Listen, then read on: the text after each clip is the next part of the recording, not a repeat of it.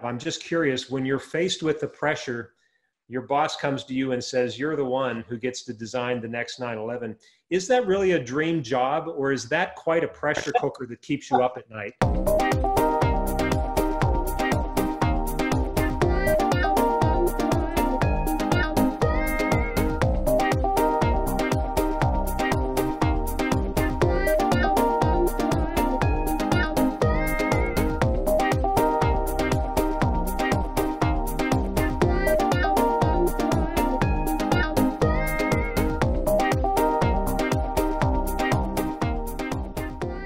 RoadScholars Live, fresh brewed and air-cooled deep tracks with Cam Ingram. I'm Ray Schaefer, and today's Style Porsche's Tony Hatter. Well, there you are, Cam, the first intro with our new synth groove, fresh brewed beat by our dear friend, Mr. John William Oates. How cool is that?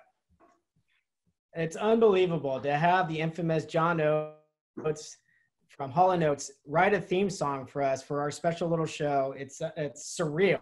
What a car guy. So what a great beat. I love it. I love the music. It's great. It's awesome. Awesome. Well, if you're just joining us for the first time, you're wondering who in the world are Cam and Ray and how did you end up here? We don't know about the how did you end up here part, but we are two passionate people whose work requires a daily deep dive into Porsche history and heritage. Cam is the owner of RoadScholars, a multiple Concours winning restoration expert, author, and public speaker. And I'm Ray Schaefer, former GM of Brumos Porsche, racer, speaker, now flying the flag at Porsche Classic. And today we are driving down deep tracks of Porsche history with a man whose work it is to make Porsche dreams a reality inside Style Porsche, our head of design quality, Mr. Anthony Robert Tony Hatter. Tony, welcome to the conversation. Thank you so much for joining us. Well, thank you for inviting me. I'm also really honored. Cam also. It's a fantastic thing you guys are doing, and this could be the beginning of something big. Thank you, thank you. Well, we're having a lot of fun with it, and we so love having these conversations with folks like yourself and our friend John, and last time we spoke with Bobby Rahal. It's just been a wonderful opportunity for us, and it's a thrill to have you here with us today. So I'm, as I said, fantastic. So what do you want to talk about? Porsches. Let's talk about Porsche. Yeah. I don't know, Kim. Well, first, Tony, I just raised amazing introduction, but for all the Porsche fans in the universe, thank you for all you've done for the brand that we all love so much. It's a real honor to speak with you. So why don't you tell us how you got started? Yeah. And as I said, I had written down one or two things to talk about, and I came down to the bottom of the list, and the bottom of the list is John Oates. And he sent me I'd met him at that thing in Atlanta with you, Ray, a year or two ago, and I met him briefly. But then we set up this thing where we would come to Weissach, Stuttgart and Weissach. And before he arrived, he sent me a mail of a picture of him in a pub with a pint with his friend Peter Stevens having a pint. And Peter Stevens was my tutor at the Royal College of Art Is that right? 79, 80, and is really my mentor. He's the reason I'm in this game, in the car designing game at all. And suddenly this picture of John Oates, who's coming to see me, with a picture of Pete, which I thought, how the hell? So anyway, I hadn't realized how deeply involved John was in motor racing in those days, and with the Richard Lloyd. And Richard Lloyd got his graphics and cars done by Peter Stevens. I even remember having to cut out race numbers for Peter in the old days when we were students. So a circle closed with that photograph. I got with a mail onto John to find out how on earth that connection happened, but that was a funny situation. Well, and for those of you who are watching that might not recognize the name Peter Stevens, yes. among other things, Peter is responsible for the design of the McLaren F1, right? That's correct, yeah. He was a tutor at the Royal College of Art. So to go back a bit further, my interest in Porsches was probably a bit earlier than 1970, but in 71, I went to Leeds, North Yorkshire, with my best friend, Keith, to see the film Le Mans with Steve McQueen. And that film, to me, is still the ultimate car guy film. Okay, American Graffiti, there's one or two others that I just love, but that was the film that started the whole thing off. And that was 71. It took me a while to get into the car design business because I still didn't realize people drew cars for a living. Nobody tells you that in school. So it took a while, a couple of wrong turnings, engineering, flunking this and flunking that. And then I ended up at a school in Coventry, being sent to Coventry for industrial design with transportation in brackets. And I didn't really know what I was letting myself in for, but in that course I learned that there was a thing called car design and car styling. And Peter Stevens was illustrating my favorite magazines, which were Popular, Hot Rodding, and things like that. And his drawings were in there, and I would try and copy them. But I think, how does he do it? You know, so that's where it all started in the 70s. Man, I didn't realize that that he was illustrating. I remember Hot Rod magazine, and you know, that's the British. There's one called Custom Car and Hot Rod and stuff. There were British counterparts to the stuff that was happening in America. Fascinating. So that's interesting because. Go ahead, Ray. I was just going to say when we talked with John, he told us how living in the United States he was attracted to this set of hand-me-down road and track magazines, which with a window. Yeah. Yeah, it's a window into the European world, and here you are in Europe with a window into the American world with Hot Rod magazine. Yeah, yes. You could hardly get those things in England. I was a hot rodder, and in fact, when I left college in 1980, I bought a hot rod from Peter Stevens. It was a 1956 Peugeot 203 Familial estate with huge wheels and tires and bucket seats and stuff, but it didn't have a hot engine. It still had the original Peugeot engine. But that's the car that I drove to Germany in 1980 with all my belongings. Tony, can you talk a little bit? We have one shared interest or experiences. I took some classes at the Royal Academy of Arts for bronze pouring and sculpture. Can you talk about your time there? Because I believe you took some drafting classes that really changed kind of some of the trajectory of your design life. Is that true? Well, it was, as I said, it was difficult to get into this thing. And I went to Coventry Polytechnic. It was called Lanchester Polytechnic in Coventry to do industrial design transportation. And it had been set up about 5, 6, 7, 8 years earlier than the course by people from the industry, because that's the Midlands of England is the area where the motor industry was.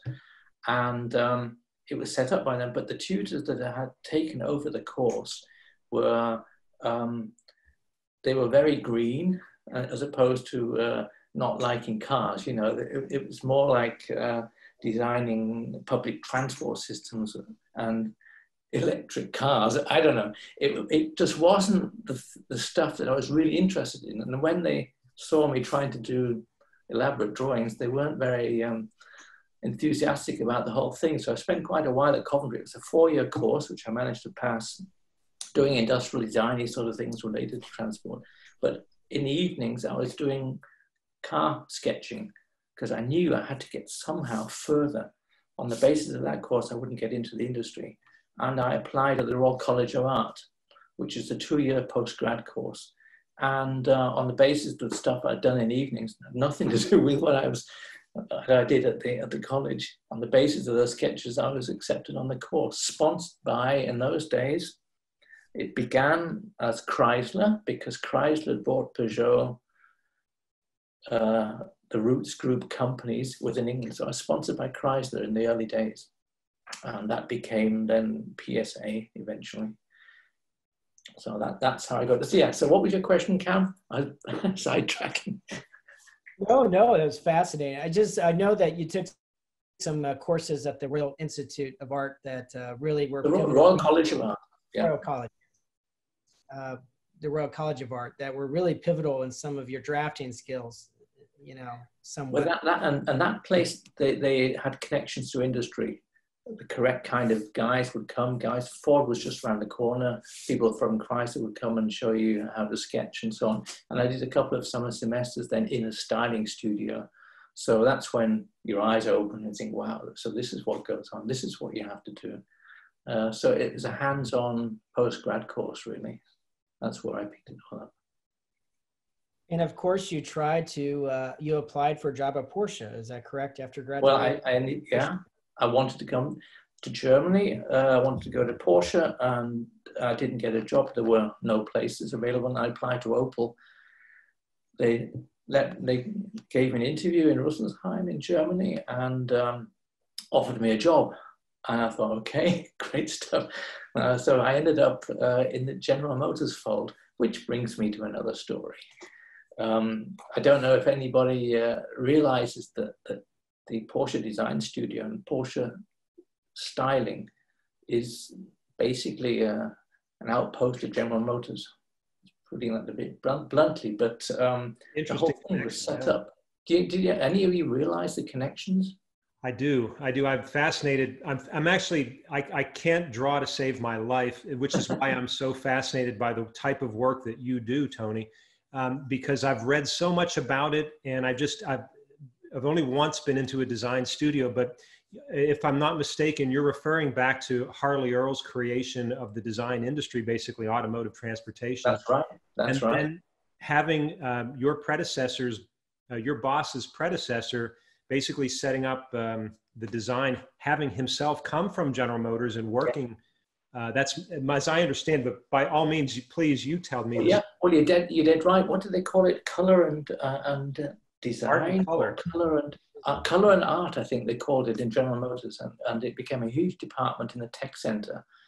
And Tony Lapine was instrumental, or partly instrumental, in the Corvette projects with Larry Shinoda and these guys. That's right. And he went over and I don't know what his position was at Opel, but he was at Opel. And also Peter Reisinger, Wolfgang Möbius, Dick Soderbergh, these guys, they all kind of mutinied.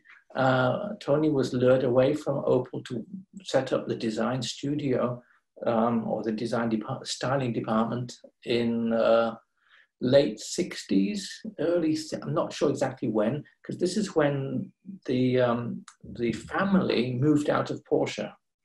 So when Ferdinand Piech, Wolfgang, all these guys, and also Butzi, and Butzi was up until that time the chief designer. So they all moved out, so they had to get somebody to be a chief designer, and it was Tony Lapine. And he brought with him Wolfgang, Peter, Dick, and I'm not sure if anybody else came. But so they set up this studio, and they even had a hand in setting up and designing the studio. So when I arrived in '86, I didn't know any of that. And Tony hired me, but it was like walking into a very small mini version of Opel. The three studios, they had this great big brown band around halfway up the walls. There were movable pneumatic boards for doing full-size tape drawings, but also really small. And it was a while later when I was doing external projects for Porsche, I went and visited the tech center. And I went in there and I thought, wow, this is a huge version of Opel. So there's like three. There's the tech center, then there's Opel, and then there's Porsche styling studio, which was in the cellar in Weissach. This was the octagonal building? Pardon? Yes, the hexagonal, yeah, which isn't there anymore, by the way. Well, it is, but we now have a brand new styling studio, which opened about 4 or 5 years ago. It's a huge purpose-built building, bigger than the hexagonal center you talked about. And just to close this story, it was at the event of the Frankfurt Motor Show a couple of years ago. And I got a call from a friend, Clay Dean. Yes. And he asked if he could visit with the General Motors design staff, if they could visit our new studio to have a look at it, because they're building a new studio. So Ed Welburn turns up with about 16 of all his top guys from Australia and England, all the head chief designers of General Motors visited us at our design studio in Porsche. And I thought, wow, this is fantastic. The circle's closed itself. Yes, it has, hasn't it? Yeah, that was terrific, terrific. Well, I imagine in the time that you've been with Porsche Design, as you mentioned, from 1986 to today, the changes that you must have seen in the design studio environment. I can only imagine, you know, Cam's talking about the art school and the sort of the hands-on sculpting, right? And does that even still exist today? Are you still working? Yeah, definitely, because most people think, oh, you design everything on computers. Well, computers are only an extension of your eye and your brain and your arm and your pencil, and everything starts here. And it definitely is a hands-on thing. We do a lot of stuff in computers. We do a lot of stuff in Photoshop. We do a lot of stuff in Alias 3D modeling on screens, and then it's milled into small or full-size models always. And we have modelers, designers, and they cannot wait to get their clay scrapers and start changing what they've just done, what they just spent a week doing on the screen, change it all, and then, then it has to get remeasured and so on and resurfaced, put back into the screen. The poor old Alias modelers have to remodel it to look like the clay model, then change it again, then it gets milled. So there's a big ping pong game going on, but it is hands-on. And I know Michael Mauer says we can never do without models. There always have to be models.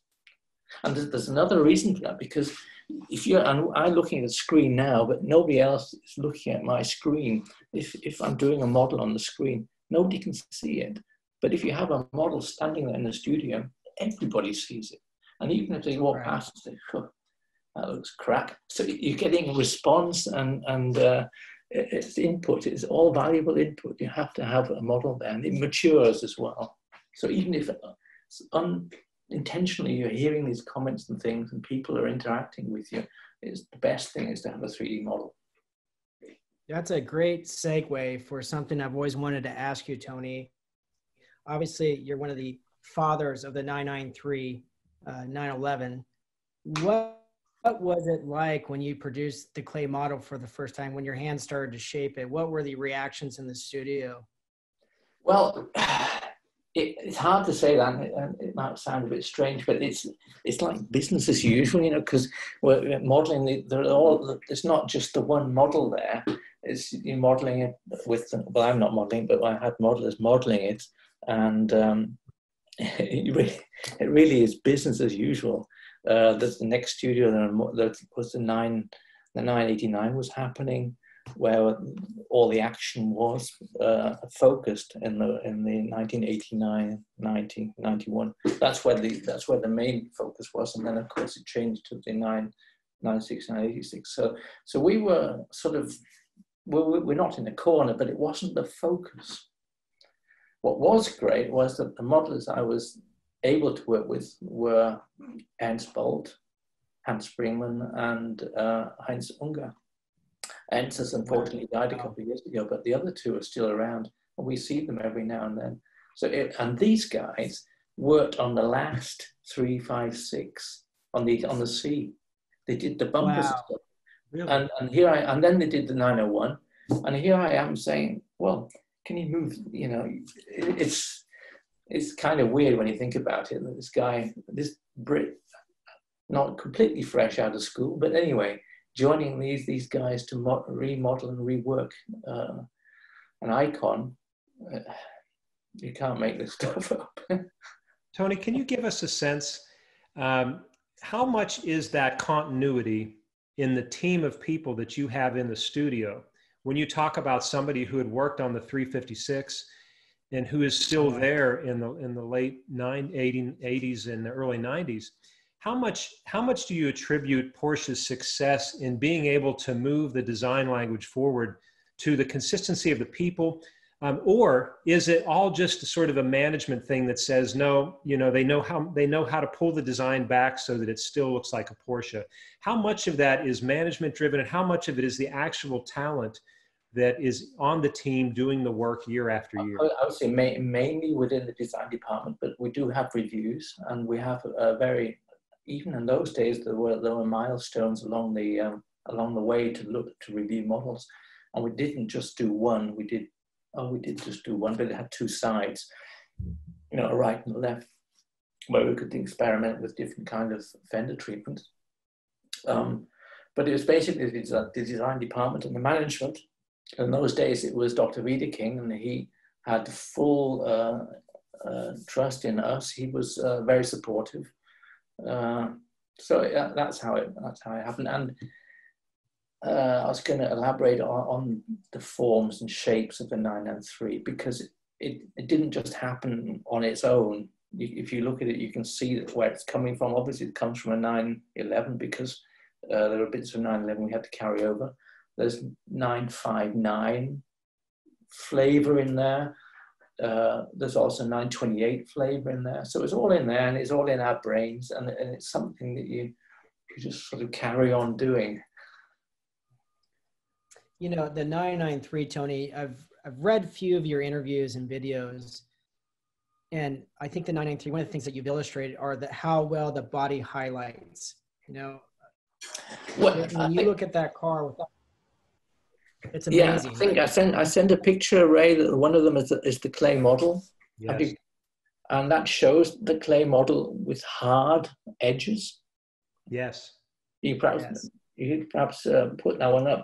And if you get everything lined up and hard edges and proper proportions with the bands, the chamfers and so on, you know, when you round the whole thing up, round the whole thing off, then the highlights will now flow exactly where you put these lines, and they'll be in the right positions. The front would be a little lower than the rear, and you get the front and rear fenders lined up. And also in plan shape, get some nice plan shape going. It was a deliberate attempt to proportionally pull the 964 out of the weeds a bit. We will put that photo up. It's a fascinating model. In fact, I mentioned it to Cam the other day when we were talking, that the flares on that are so boxed in the front and the rear that it's almost, to my eye, reminiscent of how the 944 has the box. Well, yeah, exactly. And look at the 940. It doesn't on certain lights have a beautiful highlight in those fenders. And the guy, and my chief was Dick Soderberg. He was my studio chief, and he wouldn't allow us to round off these boxy edges until we were definitely sure that the thing was correct. And he would push it outside of the viewing yard on the turntable. If it was working, get it to turn around. And stand back, even put silver foil on these things so you could see a little reflection in the surface, and control. And we talk about the highlights, control the highlights. That's what it's all about. And if you think about a shape, a glossy black shape, take a beautiful Prie in black. You can't see the shape, but you can see the reflections. And they are defining the form. It's how the light reflects off these surfaces that you appreciate how the form flows. Do you see it that way in your head when you're designing? Do you see it as a reflection as opposed to the line? Yes, because even when you're sketching, so how do I illustrate this? Well, okay, if you took a bent piece of shiny metal, you could see how the reflections run in that, and you can change the curvature of the metal, and that's how you would draw a car. You draw the car, you draw the outline, of course, but then you start to try and make it look like it's a shiny piece of metal, and then you try and draw the reflections in there. Wow. How long do you have to see something as an artist? You make the clay model. How long do you have to see something in the process to know if you've gone far enough in the design or that you've done too little? In other words, the 964 is sometimes criticized for not having been, even though the car was mechanically 80% new, design-wise, it wasn't far enough. And then you have the 993, which we all look at it now and then really as just such the perfect form of an air-cooled 911, if you will, in my opinion, at least. Yeah. And so how do you know when you've gone too far, and how do you know when you have gotten? Yeah, and you're dead right, and it's a tightrope walk. It's a knife edge, but we have certain design clues that we adhere to. There's the DLO, you know, the rear window and stuff that you could draw one complete line up from the windscreen around the rear quarter light and go back down and follows down through the over the top of the cannon tubes, if you like. So that's an iconic line on a 911, which no other car has. The front fenders are higher than the hood. The car sits on shoulders. So there are a number of things that you have to always have. The top of the car, the cockpit tapers towards the rear and flows into the rear. And if you analyze the Macan, say, or the Taycan these days, they all have similar features that make it look like a Porsche. We have a design philosophy, a form language. It is a form language.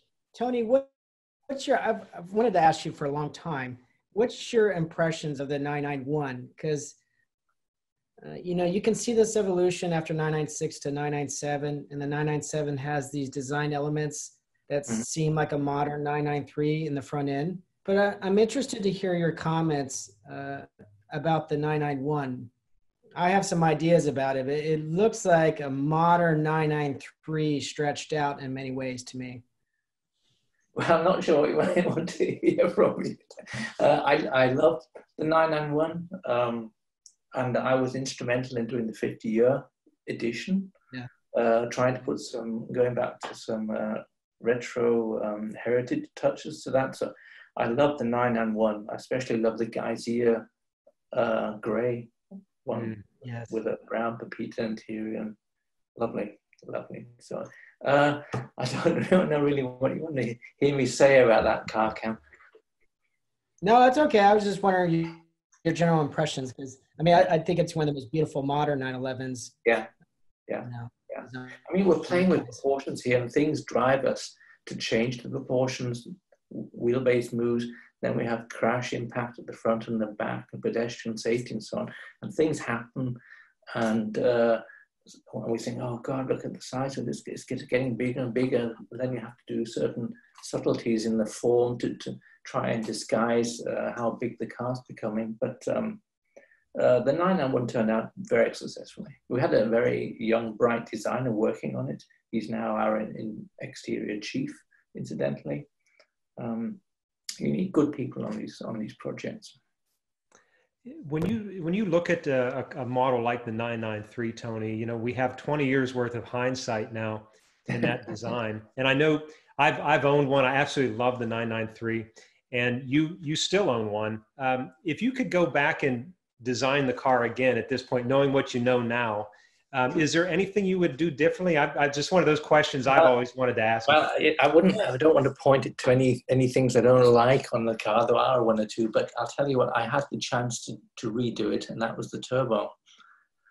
So if you take the turbo, the 2S for me is the 993 I would buy if I was going to buy it. I don't know. I have a small body cabriolet with the turbo front, because I love those gills. I remember lying on the floor modeling that for the modeler, because he couldn't understand what I wanted.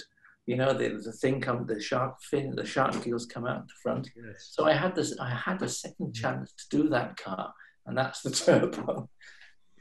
So okay, so that's a good point. So when that's awesome. You create the basic the first car, if you will, and then the variations come after that. Are you often involved in the variations, or does that? Well, these days, of course not, but in those days, also not necessarily. But I did do the turbo. Steve Merker did the Targa.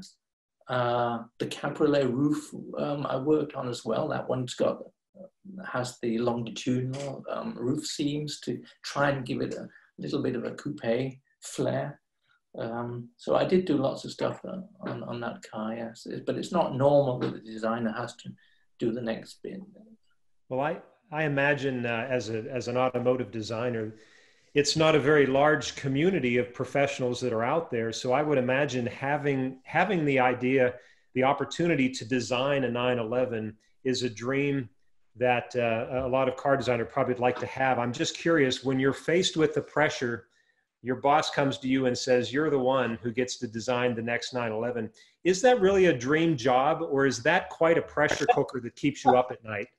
It never ever kept me up at night. Some projects did because of the having to meet a deadline the next day or over the weekend. And I did say, it did sound a bit strange, but it's like work as usual. Things don't take a day or two, they take months. And you're working on a clay model with modelers for months. And you know, the start of production is in 3 years' time, and it all sounds like, oh yeah, okay, what should we do? Let's, you know, but in contrast to that, direct contrast and now we're getting onto the GT1 stuff.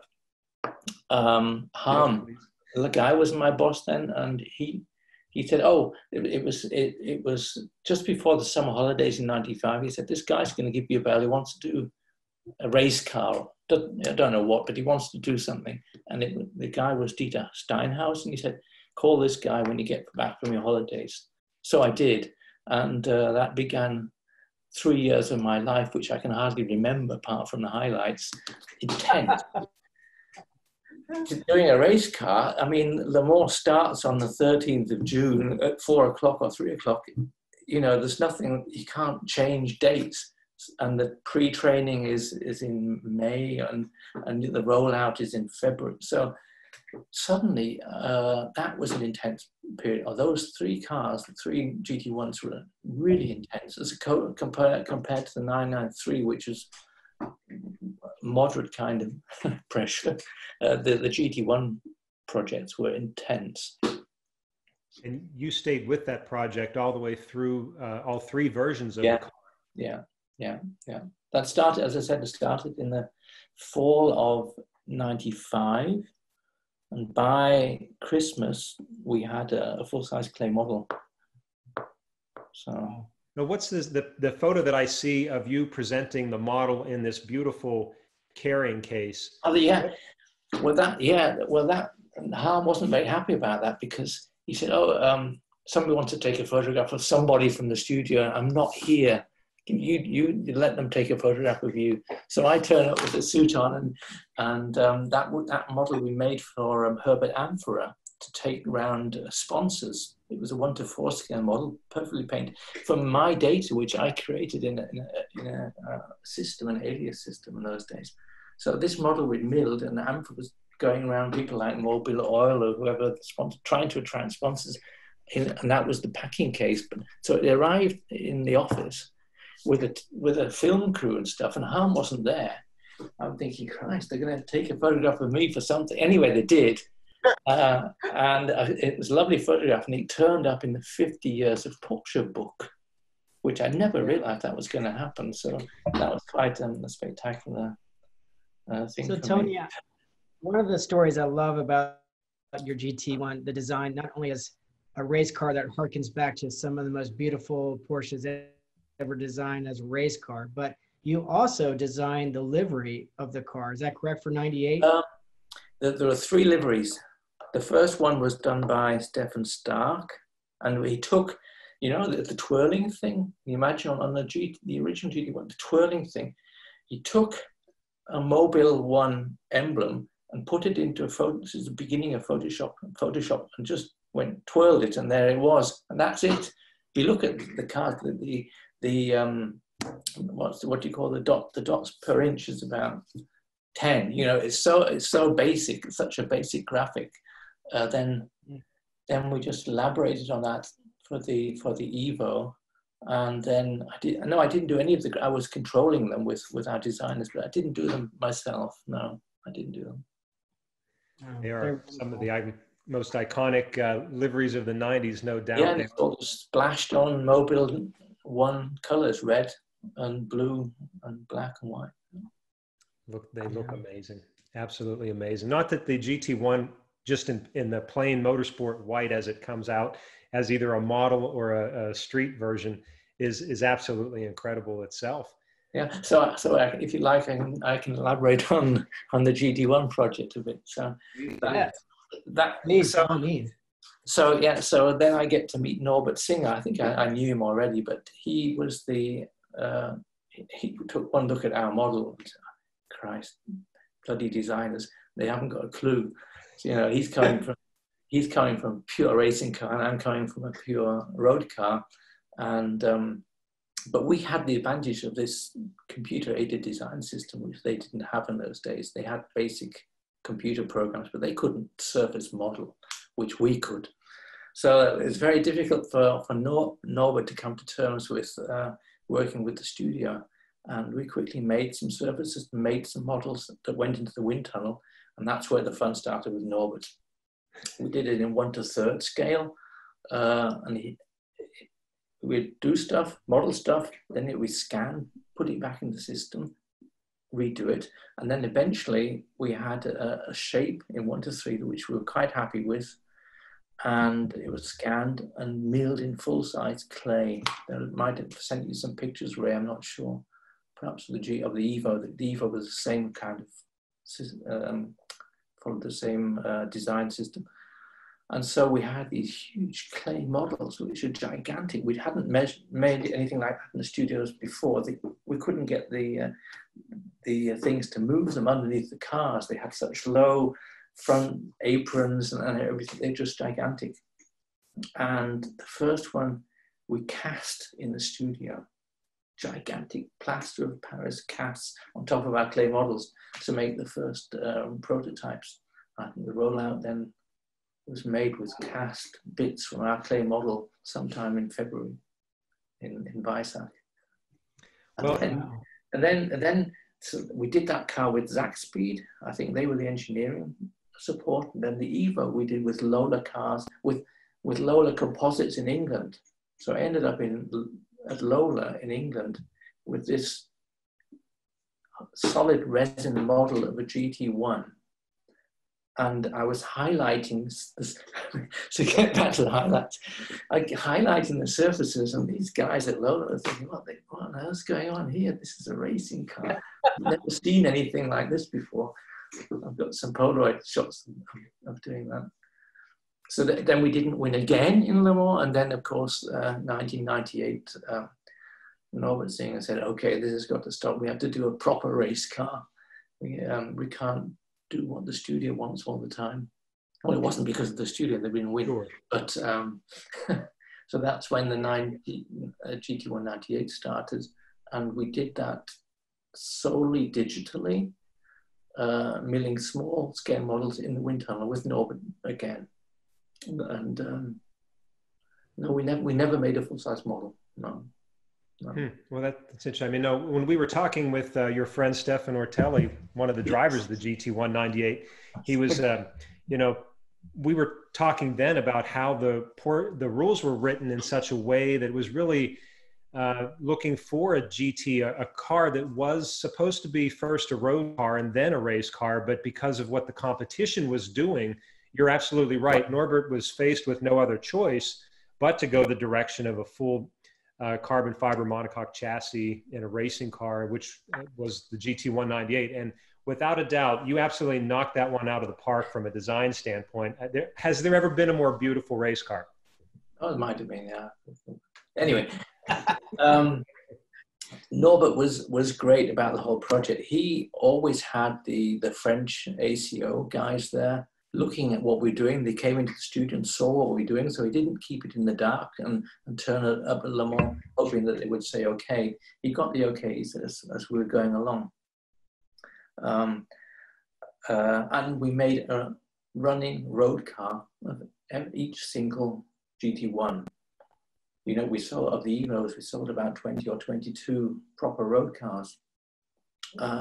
And I never forget one experience in my life, which was 98. The scrutineering for the cars happens in the marketplace of Le Mans, of the town. And that's about 10 Ks away. So the prototype had to get there, the running streetcar. And Bob Wallach drove it, and I was his passenger. Oh, wow. Oh, I was the wow. passenger in the white road going Wow. GT1 to drive. On each stoplight, we had to open the doors because it was so hot. But wow, and drove back with him as well. Bob was a lovely guy. That was for me. That was fantastic. I think Bob, he drove the. Did he come second? No, was he not in one of the used cars? He was in the other GT 198. The one that came second. Okay, he won. The one came second. Yeah. Second car. Yep. Yeah. Yeah, wow. And of course, when you were designing this car, I mean, not only the GT1 series, such a beautiful series of cars, but this was the first racing car, as I understand it, to be designed led by someone other than Eugen Kolb, who you had followed in his footsteps. Well, Eugen is a traditional body draftsman, but very clever and with engineering concepts as well, and he could work things out. He worked with us in the studios a lot. He worked on the Boxster roof system, for example, and I know Eugen very well. He was but he wasn't involved in the GT1s. I think he probably retired by that stage. I don't know now. Oh, right. Because Cam, this goes all the way back, as you well know, to the 906 we were just talking about recently. So basically, from the 906 all the way to the 962, he was involved in the design of those cars, and you've followed in those footsteps with the GT1, basically following the 962. Yeah, but in those days with Eugen, they didn't design a car and have different proposals. It was basically done, I don't know, feel somehow. And proper traditional draftsman skills, working with people in the fiberglass shop to make those forms. So, but I still, on the initial GT1s, worked with a guy called Horst Reiter. Does this name ring a bell? I've heard it, but I'm not too familiar with his background. He did the initial center lines for these cars, but he also did the initial center lines, I think, for cars like the 956 and stuff like that. So I'm still working with these guys with the old, and it was the old, as I say, the old school meeting the new school. In those days, I was the new school, and Norbert Tony, hope he's not listening. The old school. What was the most important thing that you learned in those 3 years? I mean, those 3 years had to be grueling in some ways with the GT1 program. Well, it is the responsibility in having a tight time schedule, because designers are the most disorganized, unpunctual bunch of people you could meet. They have this reputation within the company of being like that, but you can't do that on a project like that. You have to be, and towards the end, especially towards the end of the 98 project, the primary aspect is the aerodynamic properties of downforce and drag, and you're working with these things as a primary consideration, as opposed to, well, that looks good, let's do it like that. So that's the difference. And I learned a lot about project timing, and that sort of stuff with those projects. So it sounds like the GT1 program was really the blending of art and science. I know we hear that phrase quite a bit. Yeah, well, yes, yeah. Wow. Why don't you, it's a perfect segue to one of my favorite Porsches of all time, the Carrera GT. And there you go. Involvement in that. I mean, 3 Halo cars, the 993 GT1 and the Carrera GT, incredible. So then this project starts up, because I was also involved in the LMP 2000 and the bodywork on that car. And I think it was Alan who test drove it at the track, and then it was put into a box, went into the museum, and that was it, unfortunately. And then that led on to the Carrera GT, and that was a show car, or there were 2 show cars, I think, and I got involved towards the end of the show car period, and I think it became apparent to everybody, especially when they launched it on the Champs-Élysées the middle of the night, in the middle of a pouring downpour. Walter Röhrl drove it up the Champs-Elysees. It became apparent to everybody that it needed a roof. So that was the first thing that we had to correct, that it doesn't have a roof. It doesn't have a roof. But that's actually just a minor part of the whole project. That was another intense part of my life.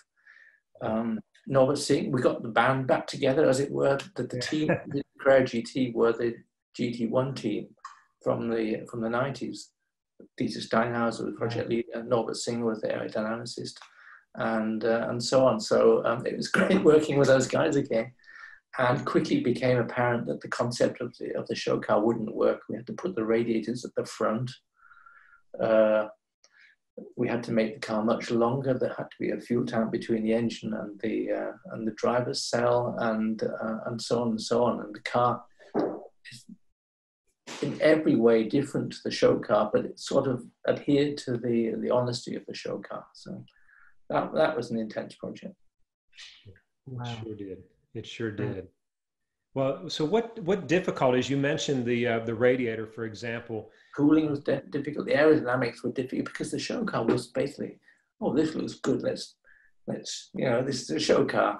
It hadn't seen a wind tunnel. So, and of course, Norbert singing, oh, Jesus Christ, the bloody designers again. So it was back to the same, but this time it had to look good, and it had to look like the show car. So that we always had the show car in the corner, and so that was the goal of our car, to make it as much like the show car as we could do within constraints, aerodynamic, packaging, budget, things like this. And so then these things come to my mind. I also attended the press launch, which was at an old bomber airbase north of Berlin, where they had runways that were miles long. And Walter Röhrl and Roland Kusma were the test drivers to show the journalists what this thing would do. Top speeds of over 300 Ks. I was once a passenger with Walter Röhrl with this speed trap thing between my knees to show how fast we in real time.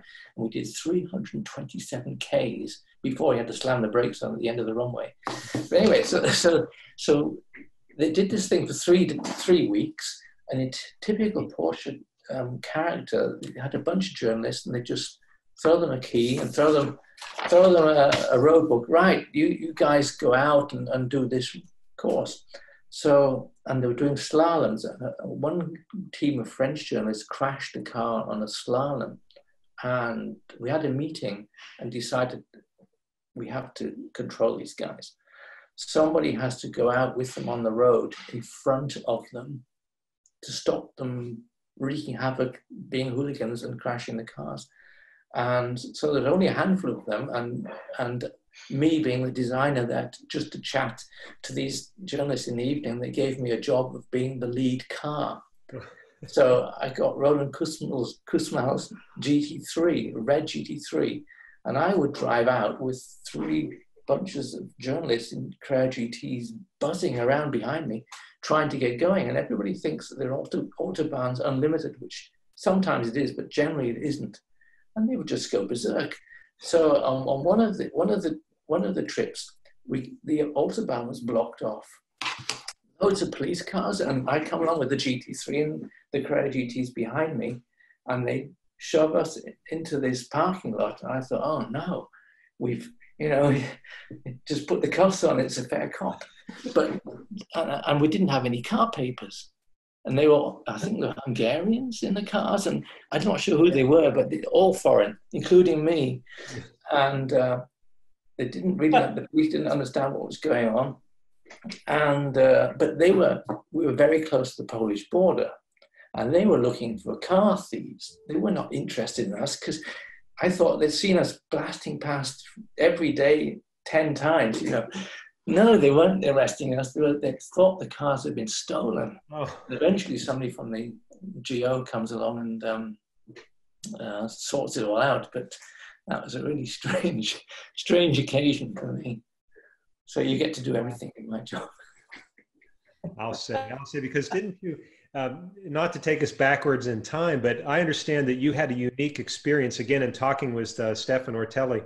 Obviously, his experience at Le Mans being a driver is very unique, but as a designer, you also get to do a little bit of work at Le Mans. Well, I was the spy.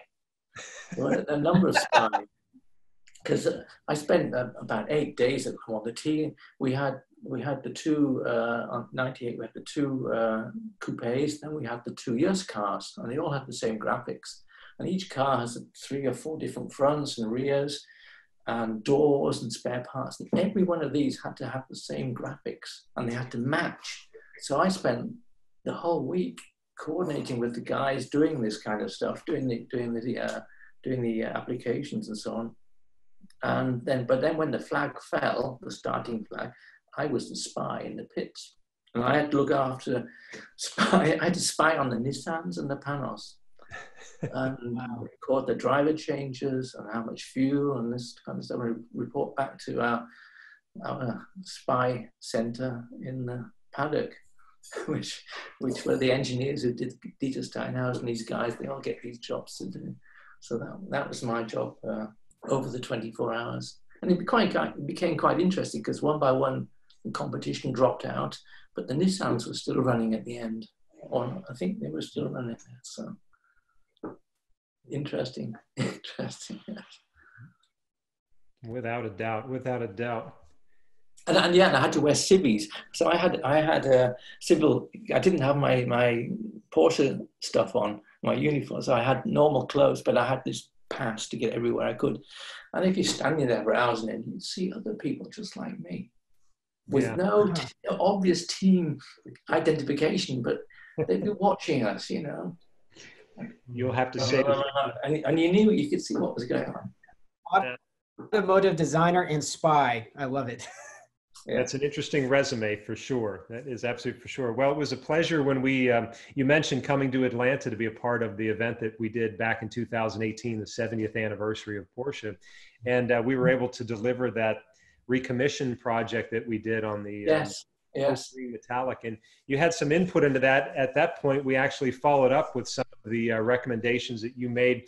Again, because not only did you design the exterior of the Carrera GT itself, but you also designed the interior. And in most automotive design studios, you have an interior studio and you have an exterior studio and different people working on different things. But the GT is unique in that you actually led the design of both exterior. I had a guy working with me on the interior, Hugh Robinson, who did the major stuff on the interior. So it's not true that I designed the interior. I did have somebody on the, but we were satellited out of the studio into a small neighboring studio in the village of Flacht, which might sound familiar. Made in Flacht.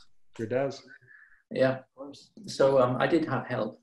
We were a small group of people working on the Carrera GT, a very intense group. Well, the result is absolutely stunning, as we know. And today it's a classic vehicle. It's the newest classic officially. And it's hard to believe, because I still remember it like it's yesterday, as I'm sure you do. But boy, what an impressive, amazing machine that is a cornerstone of many Porsche collectors' collections. The show car is now 20 years old, right? Yeah. Crazy. Yes. It's timeless. So that car looks as good now as the day you designed it. I mean, it's one of the most beautiful Porsches ever designed, period. Well, Tony, can you take us to today, basically, and tell us what work and life today as the head of design of quality at Style Porsche is like? I mean, what is the scope of work that you're responsible for today? Well, we have as you know, a huge model lineup now. It's not just 911s and Boxers. It's actually the major work are Cayennes and Taycans and Macans and Panameras, and then the various derivatives of the 911 and so on. And they all have their cycle plans and so on, whether it's a new model or a facelift. Mm-hmm. And these projects are happening all the time. We have a huge staff. We're about 120 permanent staff, with up to 180, including leasing staff, modelers, and computer modelers. And so we have this very strict milestone plan and we are involved in projects for about 9 months, I think, and then the designs are finalized, and okay, that's it. But that means then it has to be constructed. The surfaces have to be been made perfect, and previously that would just be the job of the construction department, and we'd say, okay, we'll see you in 2 years when it runs off the production line. But we don't do that anymore. We look after everything, interior, exterior, the color and trim, the surface, the interior, the way the interior and exterior surfaces are treated. We watch over that and make sure that nothing happens to our design throughout this productionization of our car, our model. So that's my job, and I have a team of, we're about 11 people at the moment, color and trim, exterior and interior. And we closely watch and accompany the project till it runs off the band in Zuffenhausen or Leipzig. Well, that definitely sounds like that's taken from a lot of years of experience and learnings, because I've often wondered about some of the wonderful design drawings that you see that come from the mind of the stylists and the designers, but never seem to make it into production. So it sounds like your team is really helping to make sure that the concept becomes a reality. Yeah, we are the feasibility guys in English, mainly from we call it Strack in German.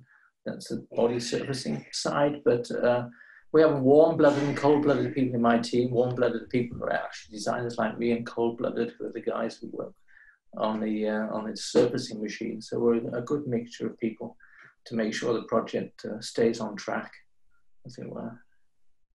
Well, one of the go ahead, Cam, I'm sorry. Go ahead, Ray.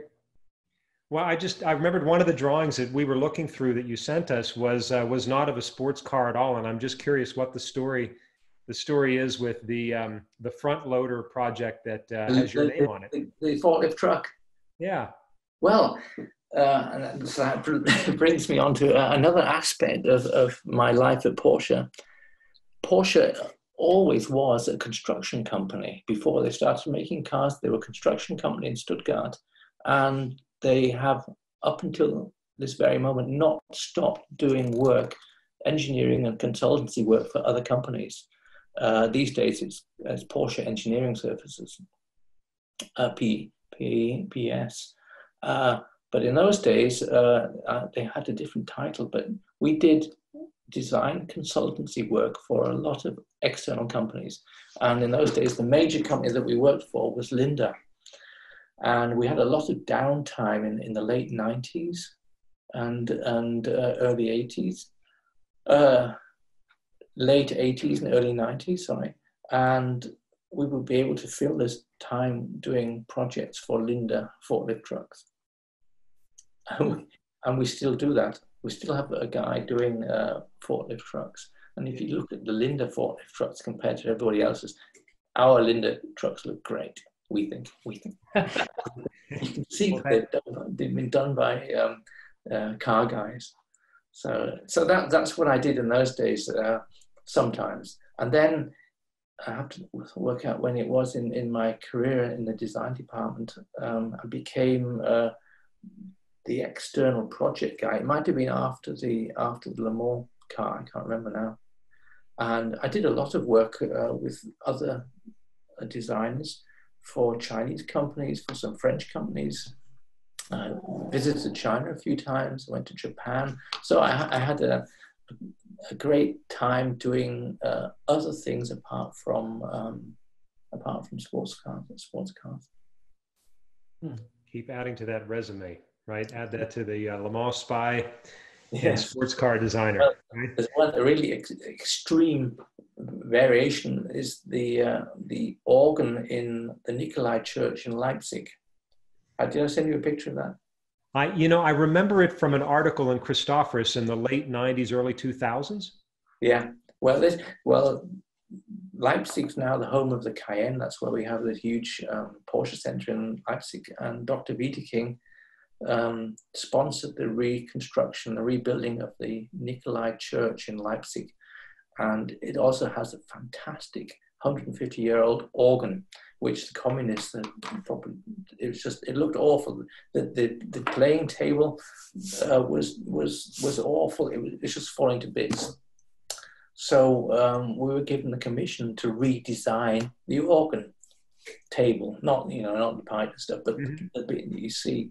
And we did some fantastic stuff in Photoshop, and we had the organ people from Leipzig, all from East Germany, came to the studio and saw these photorealistic renderings we'd done for the proposals, and they were knocked out. They said, "Gentlemen, you've rewritten the German organ design book," and they said, "Well, we'll take this one." And they did it. They translated the sketch of one of the designers, and they made it. It's got, so you sit in the organ. It's got a left-hand starter button, and then a thing moves up, and there are 5 gauges. They're like a 911, and we have to work out what can we put in these gauges to make it somehow give them a purpose. Air pressure, air temperature. Just a bit like the 911, because that's what they did in those days. When they were doing the 911, they had to work out what to put in those 5 gauges. It wasn't anyway. So we did the same thing on the organ, and we used beautiful materials. So if anybody gets the chance to visit Leipzig, not just the Experience Center, go to the Leipzig Nikolai Church and have a look at the organ. It's fantastic. And I'm more excited to go to Leipzig now than I ever have been. But it was a fascinating project, I tell you. And if you go into the back room of this church where the organ pipes are, make a guess of how many pipes there are, organ pipes. No.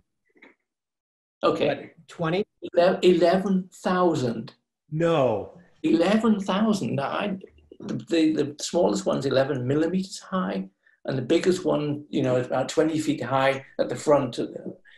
And what a register is, and I didn't know this either, pulling out all the stops comes from pulling out the register stops. And we had 112 register stops, and each register is like a scale of 100 pipes. So that's what a register is. So each register has got this battery of pipes, 11,000 of the things. Most of them are made of wood, incidentally. So they can shave off the top to tune, and so we didn't get involved with that bit of the organ, but it was nevertheless a fascinating project that I found myself involved. Well, I'm ashamed to say this has been the most fascinating part of the dialogue is the organ. It does provide the perfect segue to talking about your musical interests, because I understand that with a fellow designer. And the man actually who's credited with the concept of the Carrera GT, he's also a musician. And you had a chance to join our friend John and maybe creating your own garage band, it looks like. That would be a dream. That would be a dream. I don't know if that will ever happen. We both have garages and guitars, but I don't know if we can get them together. So you started by talking about the visit that you had from our friend John Oates. That was fantastic, yeah. And tell us about that weekend. We managed to do a jamming session with John Oates. I mean, it just out of this world. So that was great fun. And my personal ambition, I don't know what John will say, is one guitar lesson with John in Nashville. So one day I'll try and make that happen. That's good. Photo you sent us is, of course, I'm referring to Grant Larson, who was with the 3 of you that weekend. And you also had a chance to go out and do a little drive in the Black Forest in the most gorgeous blue 356 1600 coupe. Now, I remember happening upon one of your Sunday breakfast clubs when I was coming to visit the factory. And there's all these wonderful cars, Cam. I was doing a dry run from Ludwigsburg down to Stuttgart to make sure that I wasn't going to be late for work on Monday morning. And as I'm leaving, I see all these wonderful cars parked at the top of the road by what looked like a gas station. It turns out it was a converted gas station, but apparently there's a breakfast club that all the designers at Porsche got together on. Wow. It's a breakfast club that Steve Merkel put together and started, and it's a very impromptu thing because you can't rely on the weather. Right. And being pansy old car enthusiasts, we never go out when it's raining, you know. So if on the Friday it's going to be a great weekend, Steve sends out a mail to hundreds of people now. We're going to meet on Sunday. We've changed the location because the place doesn't open anymore on the Sunday. It opens. We go to a place very near Visac, but it still happens intermittently. Unfortunately, this year hasn't happened. But so yes, that's where I met you. That's right. That's right. I have I don't know if I ever told you, Cam, I have a 58A with the original engine is on the shelf. It's in aquamarine blue, flat, with a caramel interior. And I've had speedster seats made. I've got some nice lap belts. It's got a 912 engine, a 67 912 engine with 1720 with dual ignition. So I've got about 100 horsepower, loads of torque, and it's just great fun.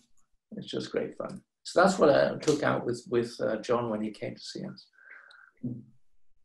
What a great story. I had no idea, Tony, you had a 356A coupe and one of the best colors ever made.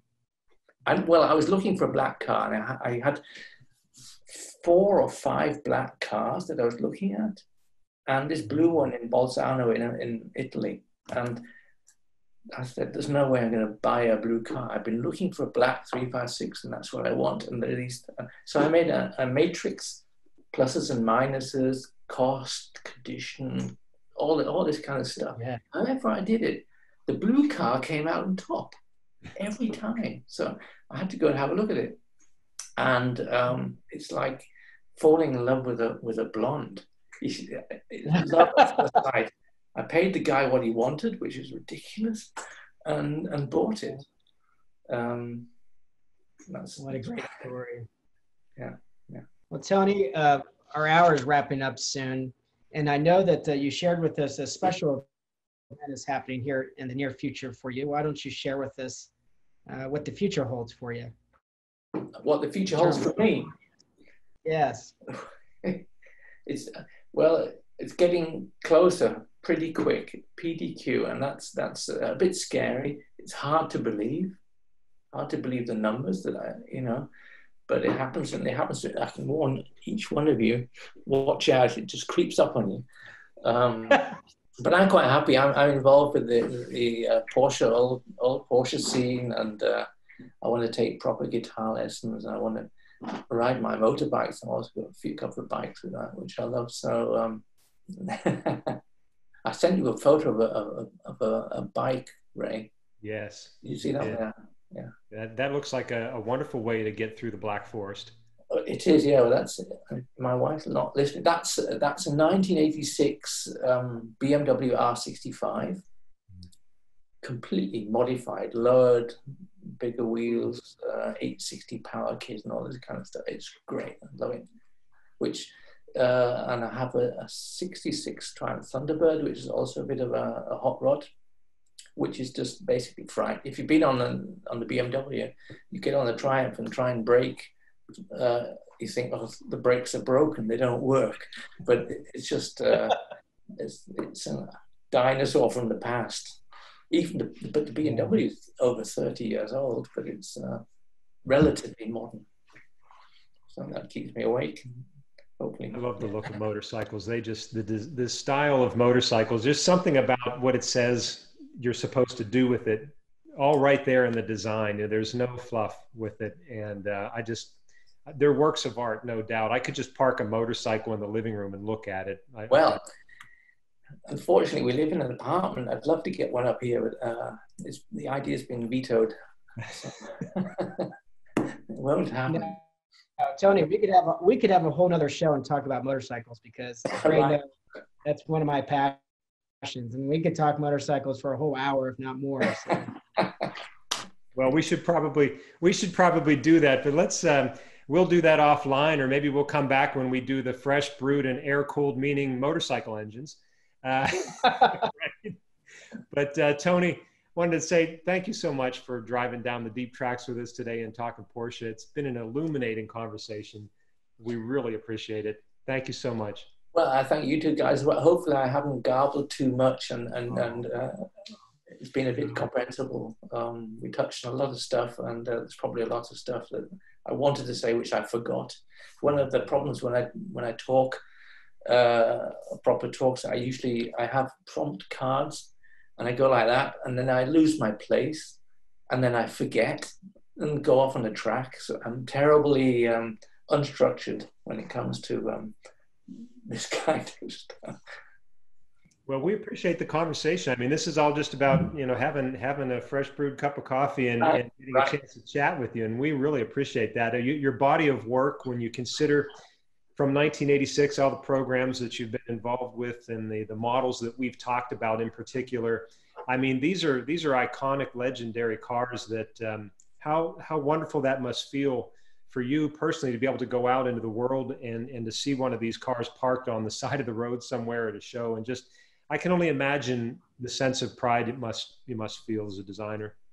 And basically, I haven't grown up because we live in Bisac, so there are 911s parked all over the place. But if I do walk anywhere, I turn around and I still look at these cars, you know, just doesn't stop. It's not supposed to. That's okay, right? We're okay. We're okay. Well, again, Tony, thanks so much from everyone at Porsche Classic. Let's say thank you. And Cam?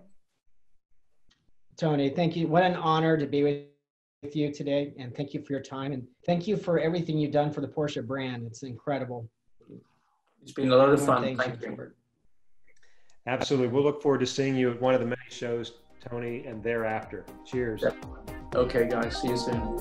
Take care. Cheers.